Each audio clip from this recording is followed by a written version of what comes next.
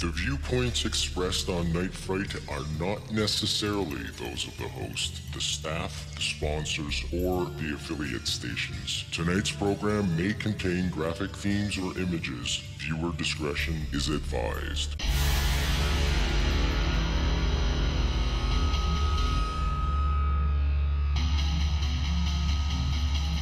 There is a time for question. There is a time for answers. There is a time to challenge. There is a time to speculate. There is a time for change. There is a time for truth. The time is now.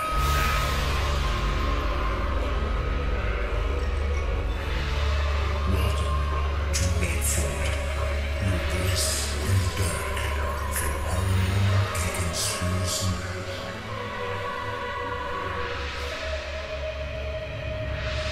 And now your host, Brent Holland.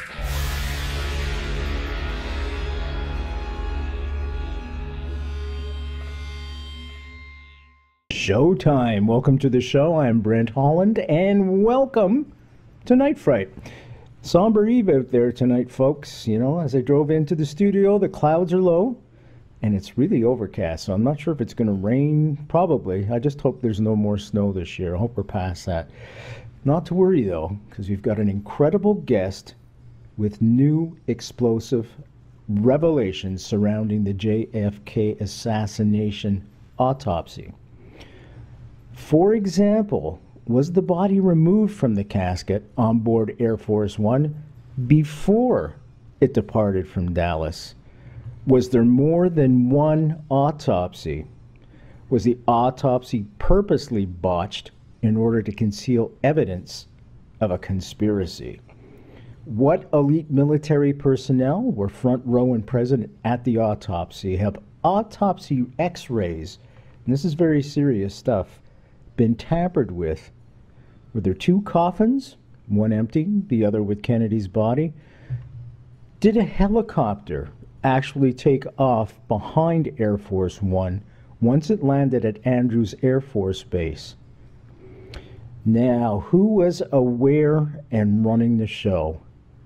These are some of the questions that we're going to be looking at tonight with our guest, William Matson Law, with his new book called In the Eye of History, Disclosures in the JFK Assassination Medical Evidence. Now, just let me back up here for a second. November 22nd, 1963, President John F. Kennedy has just rounded the corner of Houston to head down Elm Street. Ominously, he passes in front of the Texas School Book Depository. Just ahead to his right is what's going to become famously known as, you know, the Grassy Knoll. Now, the shots ring out, and a flurry of bullets pass inside the limousine, fatally wounding the president and hitting Governor Connolly with life-threatening wounds. Now, arriving at Trauma Room 1 at Parkland Hospital, medical personnel witness a wound in JFK's throat, described as an entrance wound. They also witness the back of JFK's head blown out. At the proclamation of President Kennedy's death, the body is wrapped and placed in a bronze casket. What happens next is exactly where we're going to go tonight. The JFK body and the official autopsy, or maybe autopsies, plural.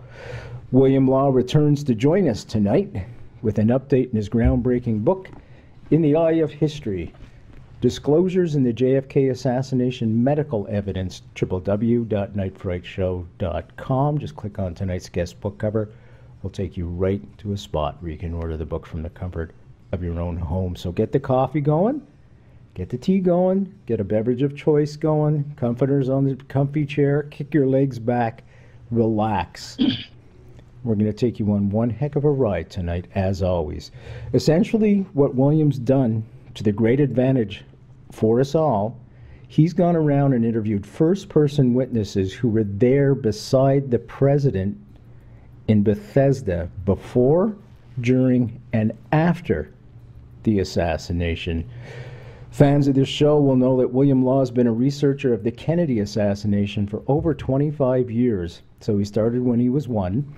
And as a frequent speaker at JFK conferences, it's my pleasure to welcome back, with a great big smile on his face, William Matson Law. How you doing, buddy? It's good to see you again. I'm good, Brent. I'm good. Thank you.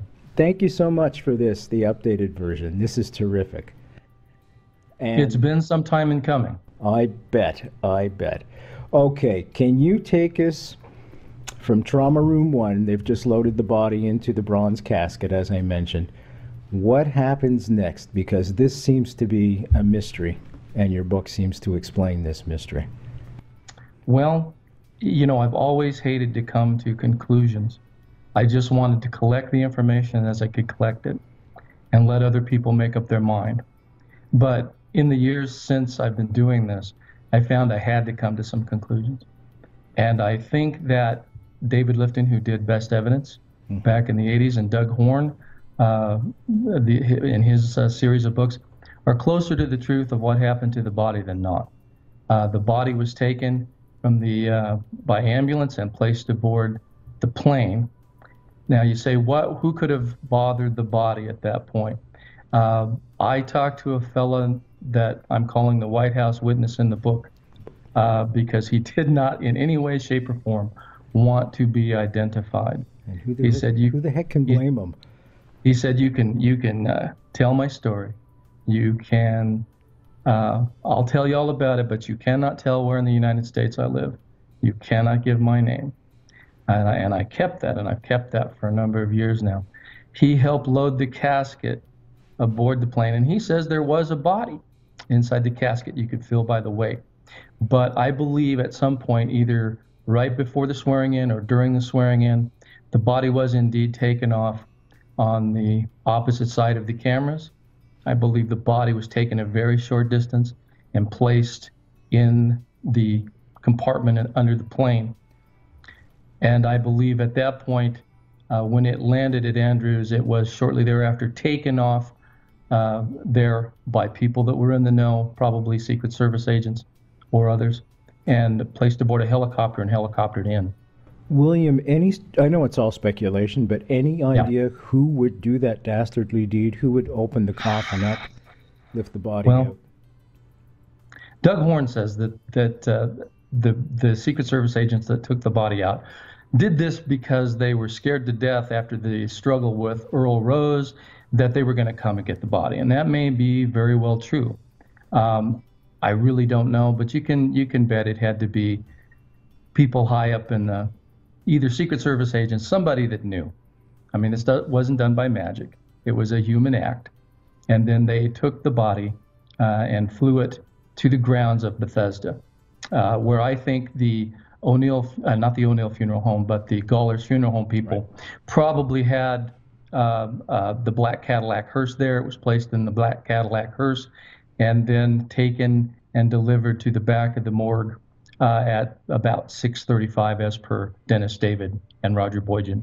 So, William, when Air Force One lands at Andrews Air Force Base in D.C., everybody hears that helicopter, the rotors going in the background. Whenever we see that news clip, that was the helicopter that you believe the body was put on, and then Well, I can't say that for certain. Okay. I can't, but I do believe, given what we know, it's the only thing that makes sense, because the timeline does not allow you for enough time to do anything else, really. And I believe that's what happened. I'm doing further investigation, further work in this with other people. Right. Hopefully we'll have more clear answers, but that's the best I can give you at this point. Okay. So the body arrives at Bethesda via, let's just go on the assumption that it's by helicopter, gets loaded into a black hearse. What's coming out the front end, or I should say the tail end of Air Force One at this point? Because as I remember the news clip, there seems to me Bobby was there, Jackie was there. They were lowering it down on some kind of X-shaped. Yes, it was on a cargo lift. Yeah, it was on some sort of platform, and then at that point, the honor guard was there. They'd been waiting for about 15 minutes. They flew in a helicopter ahead and landed about 15 minutes ahead So they were already there by the time the plane landed. They were supposed to take the casket and put it into the ambulance. And Hugh Clark tells me, and you can see it in the film, he gets down to handle the casket, and the reporters and things rushed in, and the people that were there tried to carry the casket, and they almost dropped it. They almost dropped it right there. And Hugh almost got crushed. He barely made it out of not getting crushed by the casket. Should tell folks who Hugh is, because this was a big coup on your part. Hugh Clark was one of the honor guard that took President Kennedy's body to Arlington Cemetery. Wow. You can see him in the old film, with the drum. I have interviewed him, and we're now working on a book. So great work. We can get into that more later if you'd like. Yeah. So they almost dropped it. They almost dropped it. Now Hugh said to me that all these people came rushing forward, and they were supposed to get in a truck and follow the ambulance, but the ambulance takes off. So they get in the truck hurriedly. They're trying to follow this ambulance, but they lose the ambulance. So they go around the grounds, and Bethesda Naval Hospital is a huge complex.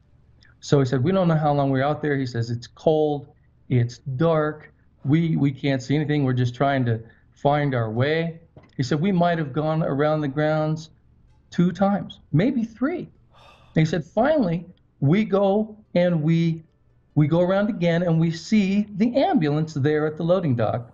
This would be the 8 o'clock entrance, where they take the casket and they take it up these steps, and they have to hold it high because there's a railing there that impeded everybody.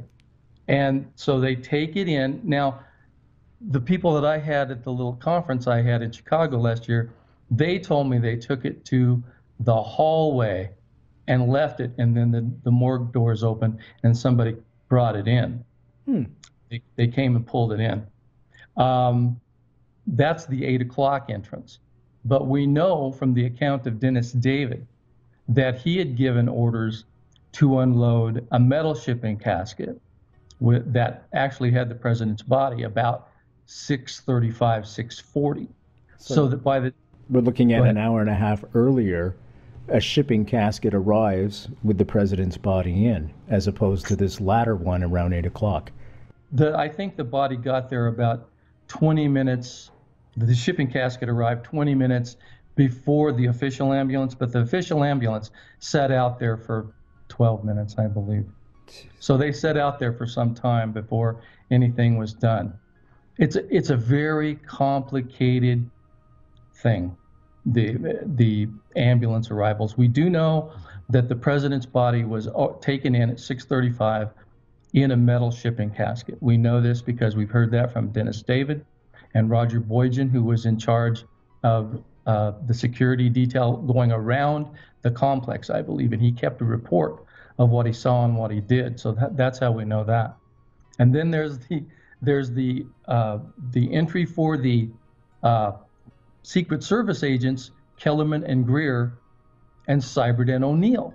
They give a time of bringing in the Dallas casket at 7:17. This is bizarre. It is bizarre, but I absolutely believe it happened. Yeah. Now, I have interviewed Jim Seibert some 3 times. I spent many hours with him. I don't think he told me all he knew, but he told me a great deal. At one point, I can tell you the story of meeting him for the first time, or do you want me to continue with the casket scenario? No, we can interject that story. I think it would be actually give a nice little a touch to it, and then we'll continue with the casket. Okay. Well, here's the deal. Jim Seibert and Francis X. O'Neill were given orders to stay with the body. Don't let the body out of your... Both guys. FBI agents. Yeah. Both FBI. They were given orders by J. Edgar Hoover. Stay with Kennedy's body. Whatever evidence is found in Kennedy's body, you are to take it and take it to the FBI laboratory. So they stayed with the body, I believe, but there was a point in the FD 302 that they wrote. They took about 5.5 pages of notes, where it says immediately there was a tight security placed around the facility. We had a conversation with, I think it was Raleigh, about the matter, meaning they were kept out of the morgue, and that goes back to the complicit, the complications with the casket entries, because they couldn't let the FBI guys know that they already had the president's body in the morgue, so they had to keep them out, which is what they did. I wanted to clarify some of that when I went to see Jim Seibert. And how I did that, when I first called him up and I was working on the book, this would have been about, I don't know, 98, I guess. And I called him up, and I felt that I had really connected with him, and he was quite nice to me. And I couldn't get him to let me come out and see him, but he said, if you have a list of questions you want answered, I'll answer them. So I waited a week. I said, do you have the number for Frank O'Neill? And so he went to his Rolodex and he got this number for Frank O'Neill. And after I got done with Seibert, I called O'Neill, and he answered the phone, and he was real clipped, real short. And I said, I've talked to your ex-partner, Jim Seibert, and I have this book I'm writing. I'd like you to be part of it. And he said, well, as to an interview, I'll have to think about it. He said, but I'm going to call Jim. I'm going to call him right now. And he said, as to an interview, I'll have to think about it. And he said, call me back in a week. So I called Seibert in a week. I'd gotten all the information on them that I could, had it fresh in my mind, called him up, and I said, it's me, Mr. Seibert. It's William Law. And there was silence on the phone. I said, you said you'd give me an interview, or you would answer some questions if I had them. Now, the agent had been very friendly to me, very nice, but this time he was like, yeah, well, I've decided not to do that. He said, I don't know. He said, it's all in the FD 302 Frank and I did, and you'll just have to wait till all this comes out, and then you'll see it. And I said, well, I knew I was going to lose him, so I asked one question. I said, can I ask a question? So silence, and so I said, that night when you saw the body and you saw the autopsy pictures later, did the body look like what you remembered? And he said, it looked cleaner than what I remembered. I didn't see anything like that. So then I called Frank O'Neill, and he was even worse than Seibert. And he said, I've decided not to give an interview. And I said, well, can I ask you just one question? He said, well, I've already told you I don't want to do an interview, but go ahead. So I said, when you saw the autopsy pictures at the Records Review Board, did the president's body look like what you remember? And he said, some of them did, some of them didn't. Whoa. So I said, I pushed it. I said, did the president's body look like what you remembered? And he said, no. So that was it. I used up my question. So I hung up the phone. Now I continued to do the book, but I continued to go ahead and interview the other people. But it was just about ready to go to press, and I thought, I've got to try to get these fellas. Just to say that I gave it my best shot. I really didn't have any hope that was going to happen. So I found again where Seibert was living. Actually, my editor found him for me. I called him up, and did I get that backwards? It might have been O'Neill. I think it was O'Neill. He found O'Neill, and I called up O'Neill. This has been 3 years. So, and I was half worried that he was going to pick up the phone because he was clipped and short, and half worried that he wouldn't. Well, it was him. And I told him who I was, didn't vary anything, didn't lie about anything. I said, William Law, I'm doing this book. I had formed a plan that I had a couple of references to him in the manuscript. So I used this as a catalyst to say, I've got a couple of references to you, and I'd like you to check this for me. It was having to do with Gerald Custer, and he said, Seibert and O'Neill were with me all the time, and so I asked him that, and when I called him, he said, yeah, this is Frank O'Neill, and he sounded maybe a little glad to hear from me. He started telling me about being a paratrooper in World War II. He told me about his life after that.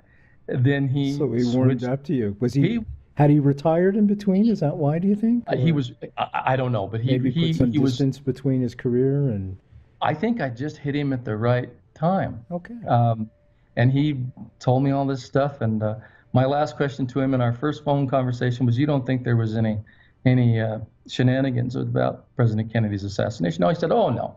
He said, the Kennedys would have spent every dime they had to find out. Well, that went on, and I found different reasons to call him. And I warmed up to him pretty good. And at the end of it, I got to ask just everything I wanted to.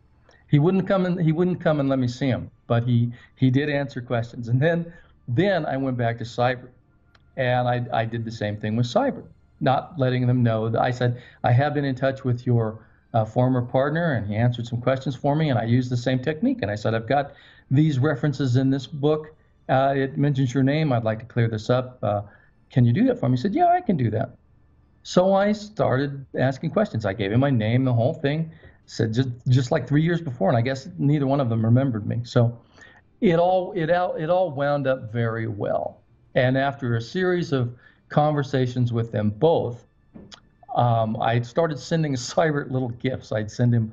I knew through conversations with him that he was into the assassination literature. So I sent him a couple of books on the assassination. And he called me back a couple of days after he'd gotten them, and he said, I wasn't expecting anything like this. Good night. And I said, I'm trying to write this book on you, and I don't. It's hard to write about somebody if you haven't met them.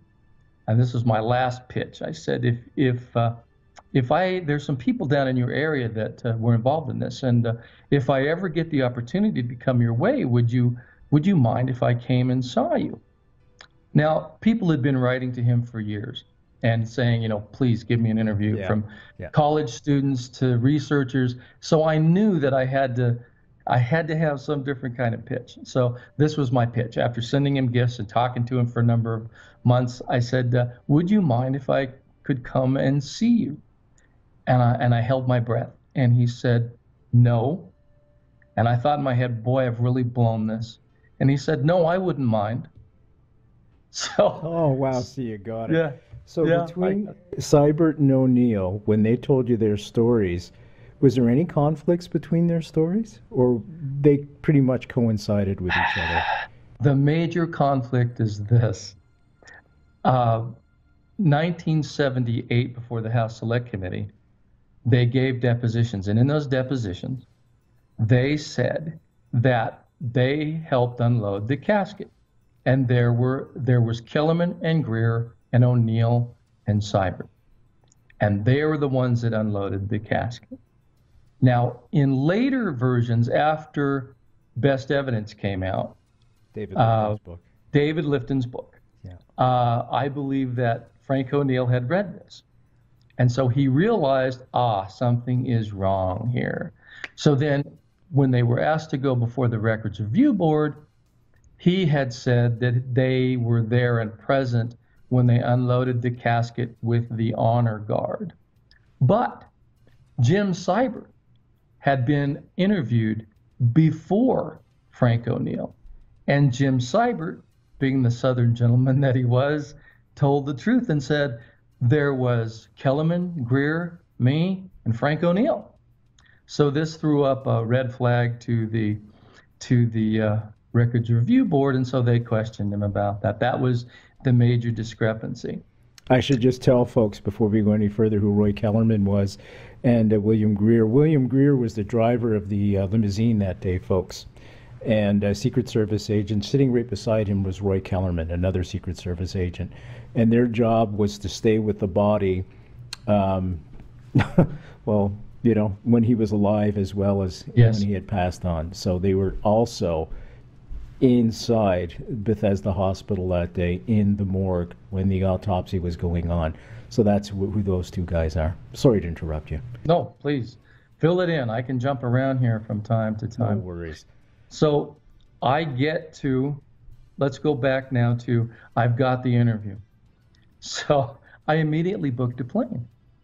And I call him up. I said, well, I'm going to go down your way. And I told him the dates. And he said, well, that'll be fine.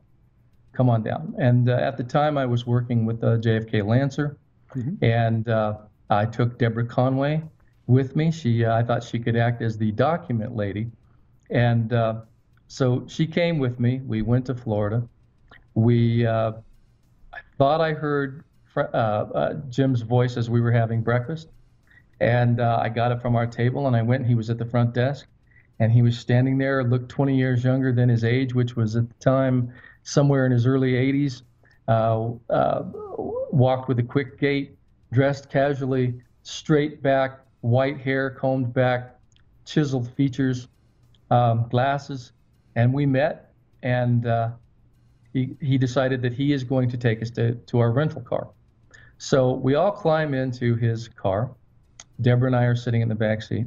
His wife, Esther, was sitting beside him, and he was doing the driving. Now, the one question I really wanted to focus in on was the brain. And I thought to myself, how am I going to ask this fella if there was a brain in President Kennedy's head when he saw the body? And I said something along the lines of, Mr. Seibert, I'm so glad that I'm here with you because you had your hands on the body of the president, and you can answer so many things for me.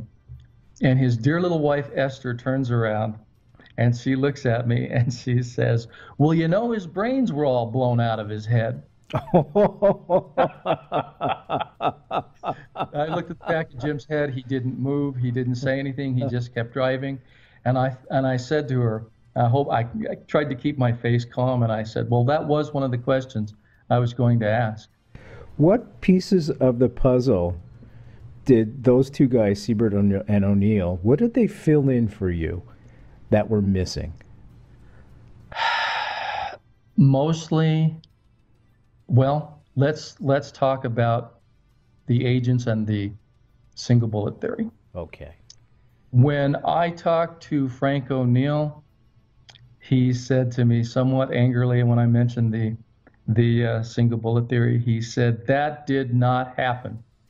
He said, the doctors came to that conclusion after the body was gone. What? And if they changed their mind on that, what else did they change their mind about? There's another thing that O'Neill said to me in a conversation. I've always wondered about one of the driver, I guess it was the driver, I can't remember if it was Kellerman or Greer, claimed that he heard the president say, I'm shot, get me to a hospital. And I said, I don't think if you're hit and a bullet goes through your throat, that you could say anything. And he said, I've often wondered about that myself, just in a kind of a, kind of like between you and me off kind of cuff. Voice, yeah, off the cuff. I've often wondered about that myself. Their absolute insistence that the single bullet theory was not possible. Well, of course, if the single bullet theory, one bullet going through two men causing 7 wounds and coming out unscathed on a stretcher or wherever is not possible, then you have conspiracy. Exactly. They don't. Right. But Frank didn't want to talk about that because when I would push him on it, he would tell me, well, there was no conspiracy, but he would tell me things that would lead me in the other direction. Wasn't it Frank that said that they actually probed the back wound and it didn't go all the way through? Was it Frank? Somebody else said that. I think somebody else said that. Okay. Let's go to Jim Seibert. Okay. We get into his office, and he has many books on the assassination, and nobody had recorded him. He'd never been on camera. He had gone before these official bodies, but now I'm in his office now in his home, and I'd come up with a little plan. And I said to Deborah before he came, I said, now, Deborah, I have a plan here. I said, what I want you to do is I'm going to ask Mr. Seibert if I can camcord the conversation. And if he says no, then I want you to take this little tape recorder. And I had a little mini tape recorder. I said, I want you to take this tape recorder and I want you to stick it in your purse. And then if he says no to my taping the session, I said, I want you to take this recorder out of your purse. And I want you to say, well, William, I have this recorder here if that will help you. And I said, if he still says no to that, then I just want you to sit in the corner and write as fast as you can. So now I'm in his office, and he sits down at his desk, and I'm at a couch across from him, And he sits back and he puts his hands back here like this, and he goes, well, who wants to write? So now here's my opportunity. So I start to go into my spiel. I say, Mr. Seibert, would you mind if I camcord this? And he says, no, go right ahead. I didn't bring a lot of fancy equipment. I didn't want to scare him. So I just brought a little camcorder, and I set it up on a pile of books and started it. And he started telling me what he remembered. And at one point, he disliked Spectre, something terrible, Arlen Spectre, the so-called father of the single bullet theory. Single bullet theory represented the Warren Commission. Mm-hmm. Yes. He told me at one time, he said, during one of our conversations, he said Spectre was a liar. He said, and he took his orders from above. And how far above, I don't know. But he's reading this transcript that they had when they did an interview. Spectre did this interview with O'Neill and Seibert, and he said, he said in this report that I didn't make any notes. He said, I must have been a genius. He said, we took 5.5 pages of notes. Yeah. And he starts reading through this thing, and he said, at the end of reading this, he says, I've often wondered, whoever that marksman was, if he used an exploding bullet. Now, I have him on tape saying that. So that doesn't really sound like Jim Seibert believed in the single bullet theory, or that Oswald did it alone. Did he witness, what did he think the wound to the front of Kennedy's head was? An entrance wound or an exit wound? Well, I asked him about that, and I said, let's go back to O'Neill. I'm questioning him about the pictures, the autopsy pictures. I had them laid out, and I was questioning him one by one on these. And I said, there appears to be, some people say there's damage to Kennedy's forehead. He said, and there's damage in these photographs. And he said, well, there was no damage when I saw the body that night. No way.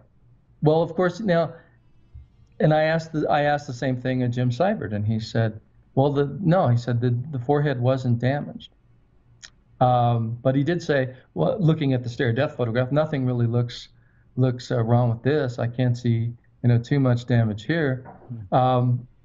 But he didn't really comment on that. I assume you're talking about the V-shaped incision. Kind of, yeah. Well, no, okay. This is really an interesting thing. The photographs that we have in the morgue of President Kennedy's body, most of those pictures are of President Kennedy's body, and his head is in a metal brace. Now, Paul O'Connor and Jim Jenkins and anybody else that I talked to and interviewed said they didn't remember the head being in a metal brace. Paul O'Connor and Jim Jenkins, interviewed separately, said that they used what is termed as a chalk block. It had different scallops in it, different depths, and you could move the thing around to put it wherever you needed to put it. He said, I don't remember any kind of brace. Nobody remembered that head brace. Now, I'm going to jump forward here for a moment because we're talking about the pictures. When we first talked to Hugh Clark, my film partner, and this is a man named Phil Singer, and he was responsible for getting some of the honor guard to come to a little get-together I had in Chicago.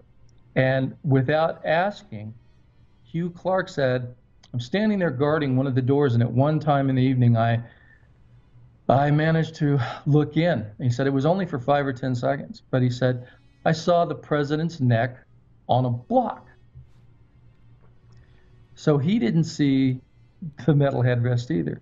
He saw the president's head on a block. Now, we didn't tell him the significance of this. So when we gathered in Chicago, he brought it up, and he said, I saw the president's head or neck on a block. And when we explained the significance of that, to say that he was perplexed is being gentle. The JFK Assassination, the definitive book by Brent Holland. From inside the Oval Office to Dealey Plaza, first-person witness accounts. Order yours right now. nightfrightshow.com. What's your conclusion on that? Do you think some people will remember it some way, some people remember it another way, or perhaps two geographically separate rooms? Well, the more you talk to him, the more it almost sounds like there were separate autopsies. I'm not saying there was.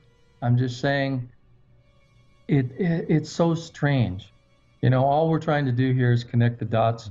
And what I can tell you is I don't have the whole picture. I don't think any of us that have done work on this have the whole thing, but I think we're getting really close. I do believe that the president's body arrived at 6:35 in a metal shipping casket. I do believe that the FBI agents in Kellerman and Greer, took in a casket at 7:17. And I also believe that the president's body was put back into the Dallas casket and somehow gotten back in to the ambulance so that the honor guard could find it and bring the body in for the official autopsy. The only way that works is if Humes and Boswell and others higher up knew that things were going to be done. And I think that they were given a scenario much like when Johnson pressured Warren into heading the Warren Commission. If you don't do this, this could be the start of World War III. Ultimately, Lamar Waldron writes in his book, I'm trying to think of the name of his book. He's got several books out. Ultimate Sacrifice? Ultimate Sacrifice, thank you. That he believes it was Bobby Kennedy up on the 17th floor at Bethesda pulling the strings down below in direct conversation with Admiral Berkeley, who was Kennedy's personal physician. Do you follow that at all? I don't disagree with him. Okay. But I don't think that, I think the real people involved in this that knew about this and gave those orders and told that story to those people were probably that they knew he was going to be killed. I don't think it's all Bobby Kennedy. I think Bobby Kennedy inadvertently helped them muddy the waters because he didn't want the public to know about his brother's Addison's disease. But I do agree that he muddied the waters a lot. I don't think he's the sole person that did this. I want to talk about that back wound again. To me, that's where the magic bullet falls apart, of course. We touched on it briefly earlier, where the back wound comes in, basically, folks, about 6 inches down from Kennedy's neck, kind of in the middle of the shoulder blades. Right. Then this is where the bullet enters. This is the magic bullet I'm talking about. Then it exits Kennedy's neck, goes into Connolly and creates 5 wounds, 2 of them breaking bones, and then this bullet, of course, is found in Parkland Hospital in pristine condition. The movie JFK does a pretty good rendition of that. Now, the problem with that is the angle is so steep that when it goes into Kennedy's back, the initial wound, it would have to hit something to virtually shove it back upwards in a 90-degree angle. And then if it does exit at Kennedy's neck, as the Warren Commission wants us to believe, the magic bullet, it's going to be in an upward trajectory, not a downward one. So this bullet, even if we follow that, would have leapt right over Governor Connolly's head. So when I read in your book, In the Eye of History, that they actually went through the back wound, and the back wound they couldn't get more than an inch or so, and they could never follow through with it, that it was a closed wound. I say, well, there it is right there. There's no way this magic bullet could have happened, irregardless if the neck wound was an entrance or an exit wound. It just couldn't have happened. I've already told you the statement of Frank O'Neill, where he said that could not have happened. Jim Seibert said that did not happen. I stood 2 feet from that back wound, and that back wound was too low in his back to come out his throat, and go into Governor Connolly's back. And that's where he got angry about Gerald Ford in later, where they found Gerald Ford, not to muddy the water, but for clarification, move the back wound up from the shoulder to the neck for clarification, in Mr. Ford's words. President Ford, as a matter of fact, later on. Yes, later on, President Ford. So we have the 2 FBI agents, 2 trained people from the FBI with brains that can think and see for themselves, said the single bullet theory did not happen. Jim Jenkins said after they had taken the organs from the body, they took a probe, and there's a lining that goes around your lungs, the pleural cavity. And he said a probe was put in, and you could see where the probe was pushing on the pleural cavity, on the membrane, and it did not go through the membrane. So the single bullet theory did not happen. If you don't have the single bullet theory, you have conspiracy. Bingo, right away. I want to jump to the head wound right away. Many people say there was very little brain missing. Other people say there was a lot of brain missing. Some people say that there was X-rays showing fragments of bullets. Dr. David Mantic, our friend. Other people say there was no evidence of fragments at all. It's kind of tough to pull all this together. What is your final consensus after interviewing a lot of these great people that were there? Let's talk about the AP, the frontal X-ray. Okay. In the frontal X-ray, when you have an autopsy, they comb through the hair to make sure that they find, if you've been hit in the head with a bullet, they comb through the hair to see if they find any bullet fragments.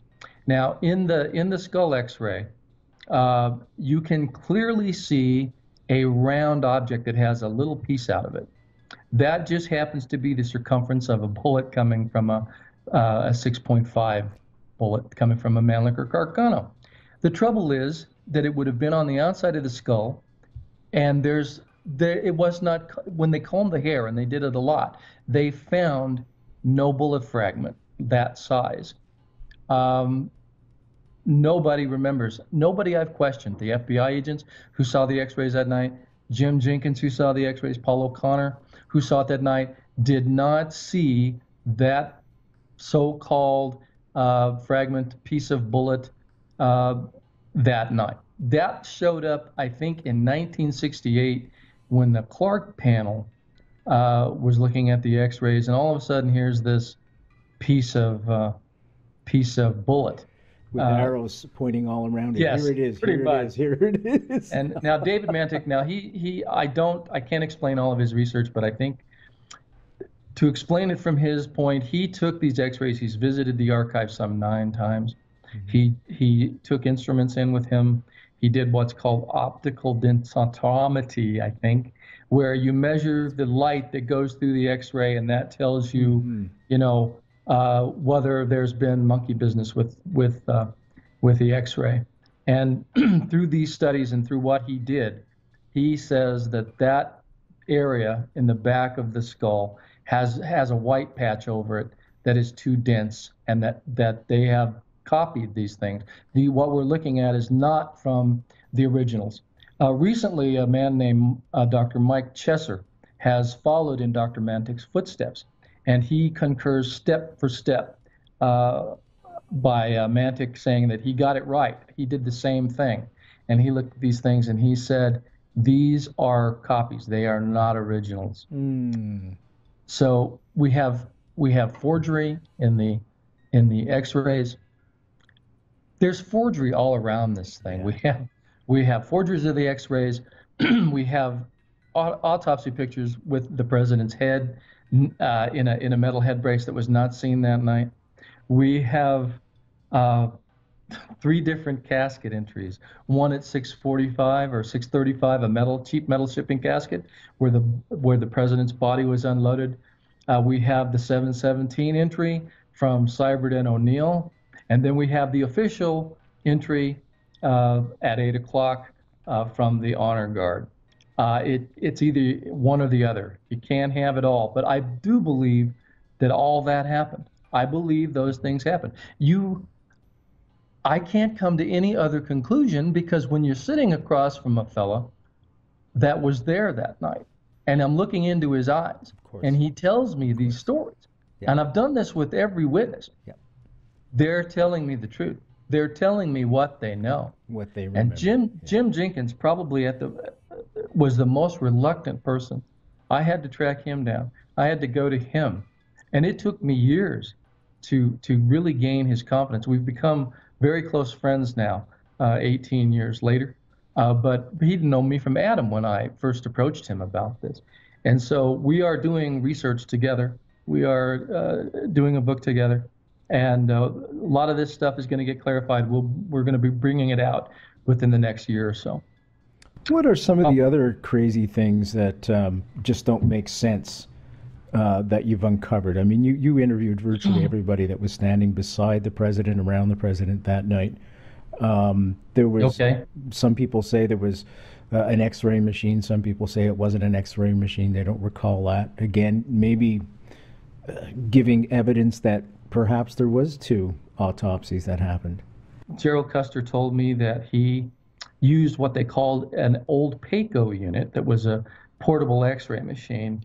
And now the trouble with Gerald's story is that he gave me a different version than he gave Sylvia Chase in 1988. So he had changed his story a little bit. And when you do that, you tend to ruin your credibility. But Custer was an angry man. He felt that he had been taken advantage of by researchers over the years. And that was quite evident. And he was only 20 years old when he was standing beside the president. Right. And just a young ensign, I think. He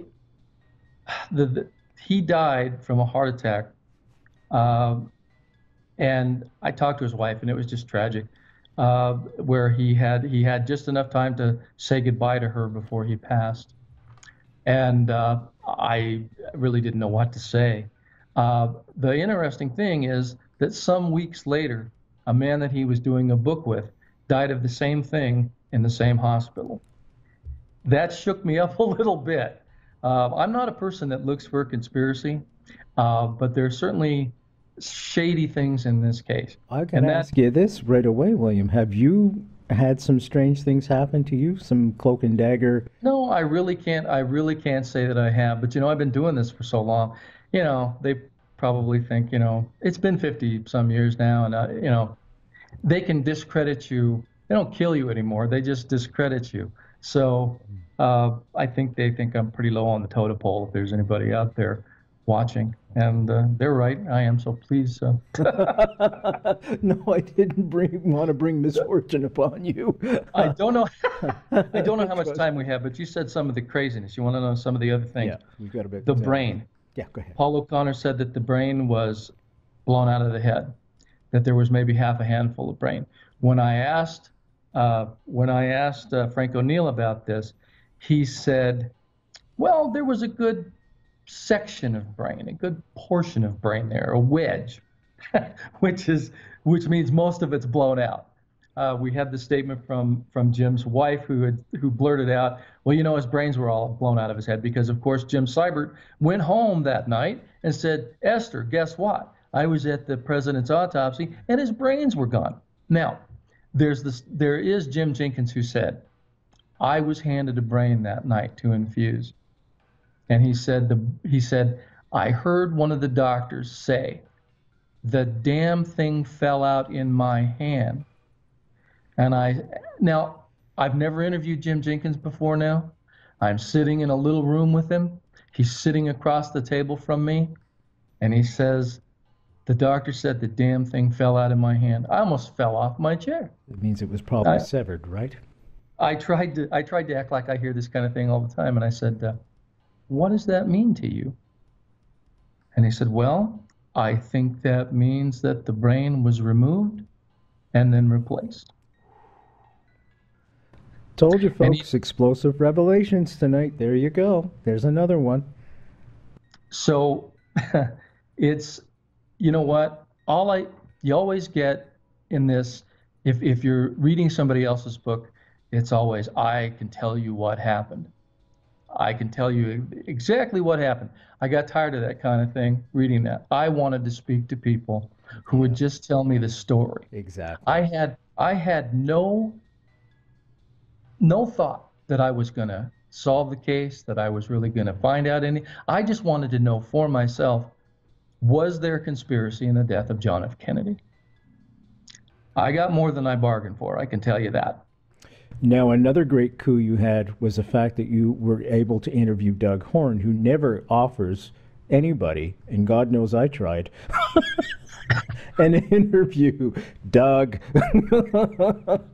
Well, I think it's probably it's probably because I think it's volume 3 or 4 Was it the of his 500 five. bucks you offered him, or the trip to Vegas? I'm teasing you. Well, I probably would have tried that had I not been successful. But when I got a set of his books, he had taken about 18 pages right out of my book, because he was told when he was with the Records Review Board, you are not allowed to get a hold of Jim Jenkins nor Paul O'Connor. You cannot speak to these men. So he found my book and used my interviews with O'Connor and Jenkins to fill out portions of his book.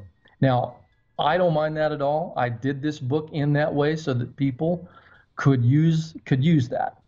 But I did when I thought I was going to put out a new edition, I did ask Doug for a interview, because I thought his work was so important that I had to get him to talk to me. And so I emailed him, and he did agree to an interview, and he gave me a lengthy one and a long one, and we've since become very good friends. What were some of the revelations that he gave you that you were unaware of? Because let's remember, folks, the movie JFK came out in 1992, and because of that, the administration decided to set up something called the ARRB, which was the Assassination Records Review Board. Doug Horn, who Williams interviewed, was on that records review board, so he was in inner circle. And he was. And William, kudos, buddy, was able to interview him. What kind of things did he tell you that you were unaware of? Let me tell you where he was really helpful to me. Okay. He was in the catbird seat of history. Yeah. When he was there for the depositions of Humes, Boswell, and Fink. Can you tell folks real quick who those guys are? Humes and Boswell and Fink were the autopsy people. They were the prosectors.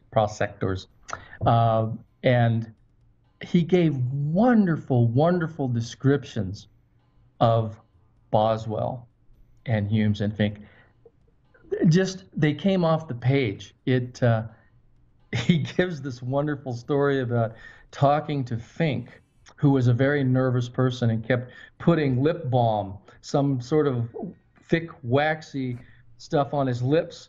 And at one point during their questioning, he gets up from his chair and takes a leg and bends it back and starts hopping up and down on one leg because he had a bad knee. He talks about Humes being, lack of a better word, disgruntled when they started touching on things he didn't want to answer. In Horn's words, he acted like a man with something to hide.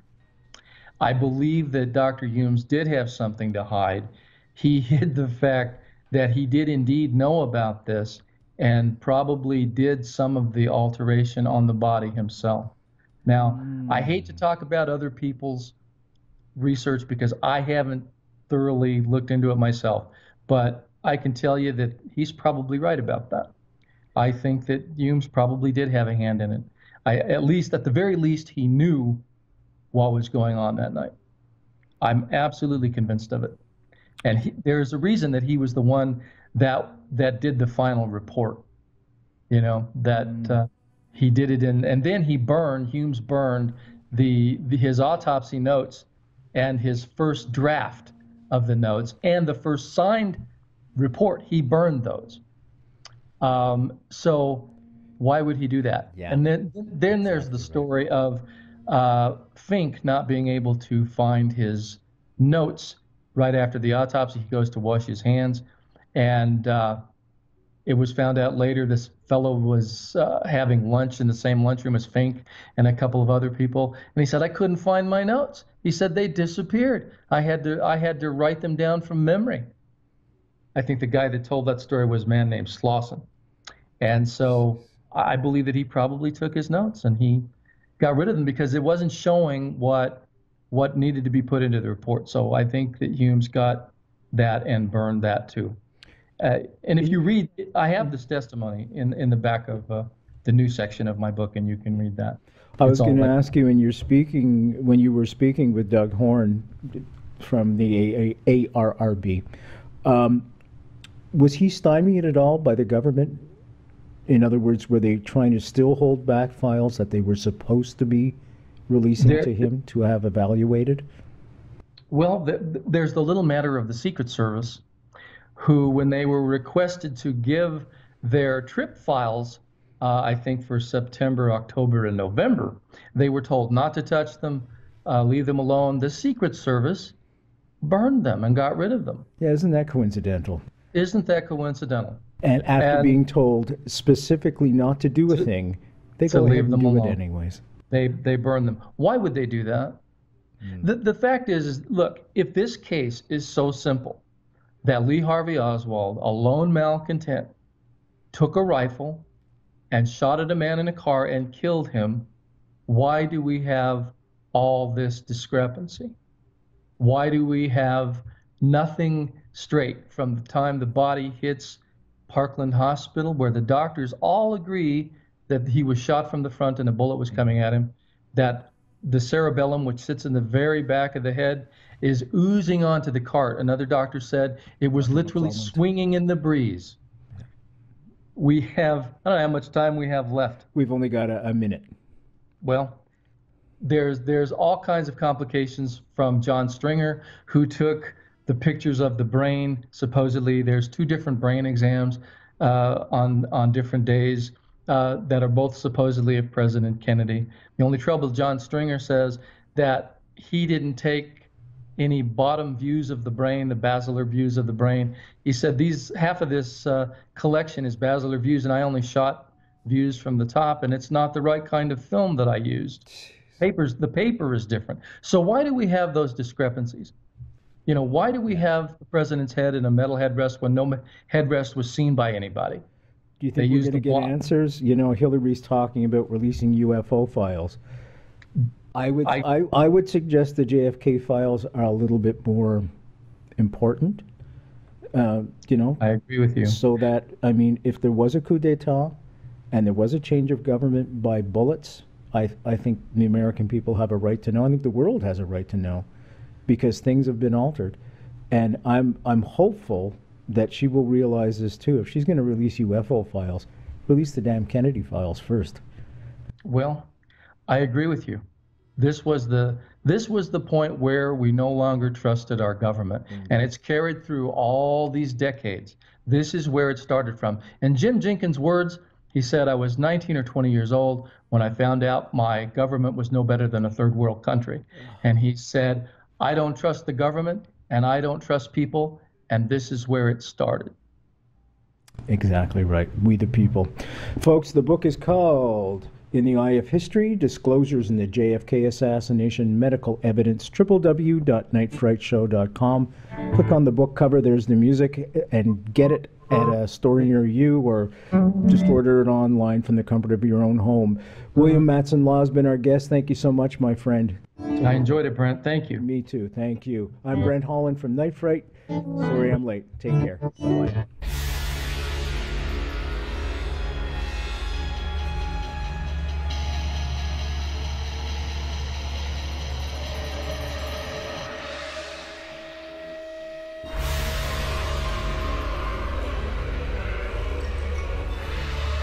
You're listening to Night Fright and your host, Brent Holland.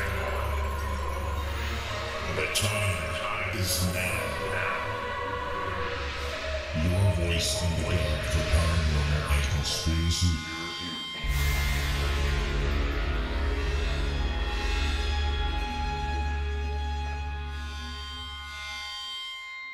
The JFK Assassination, the definitive book by Brent Holland. From inside the Oval Office to Dealey Plaza, first-person witness accounts. Order yours right now. NightFrightShow.com.